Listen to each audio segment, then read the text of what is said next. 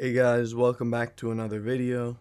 And if you want to learn how to get a launcher just like this for Minecraft Bedrock, today I'll be teaching you how to do that. As you can see, it looks just like the Java launcher. So many releases, all the versions, everything. So yeah, let's get into it. The first thing you're going to want to do is head over to my website or the first link in the description. As you can see, it's still a Wix site working on getting a domain.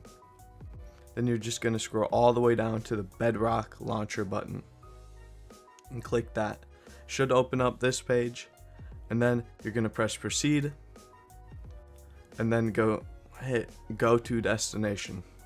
It should open up this page. Read any articles if you want, do whatever, and then it'll give you this little countdown.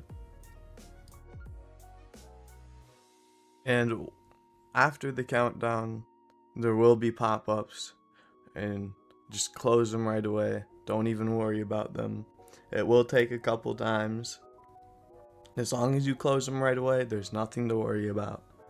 I assure you, 100% safe. And then it'll give you another countdown for some reason. I'm not even really sure why at this point.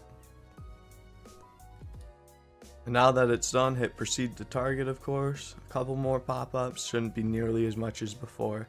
Then you get brought to the Bedrock Launcher. Now what you're going to do is press download. You will need a Microsoft account for this. It is not pirating Minecraft. Press keep, of course. It is a safe file. And then just go ahead and open it up there. It will do a little Windows open thing. And then it will download. After you download it, you can just head over to your files, click, not that, but the other file, and then click start BedrockLauncher.exe. After you open it, it should just open just fine. It might download a little slower because I already had it installed, but if it's not installed and there's a little thing that says you need .Windows Runtime desktop 6 or something, you head over back to my website and then .net desktop runtime download, and then you're pretty much just going to do the exact same thing as you did earlier with the launcher. Don't click anything, don't do whatever. Now that we finished with that, it should bring you to this page, and then the download will start. And it's a completely safe file. Press keep again. I'm gonna discard it just because I already have it installed, but it will go to the top of your downloads, and then you just run it and it will install just fine. Then go back to your start Bedrock Launcher and click it. It'll run and it'll ask which directory you want to install it in. Go to the recommended and hit next. And you can choose your Microsoft account.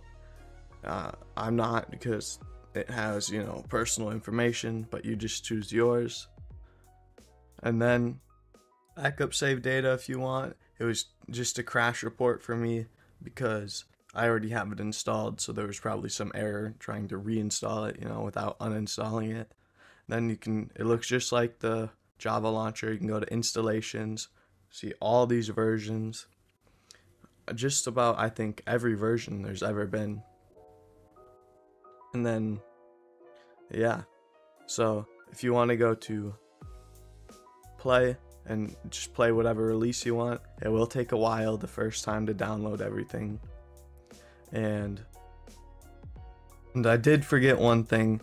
If you want a shortcut for this, you just go over to app and then scroll down to BedrockLauncher.exe, press right click it, and then show more options, create a shortcut. Now pretty much just go up here and then it should say shortcut. After that, you can just drag it onto your desktop, and then if you double click it, open it, boom, it will be right on your desktop. Simple as that. So yeah, if this was helpful to you, please like or subscribe, Really, anything at all helps. But leave any questions you have in the comments. I think this was a pretty smooth thing, and I don't think there's a lot of things you can go wrong with this, but if you have any questions, ask them in the comments. Thank you so much for watching, and bye.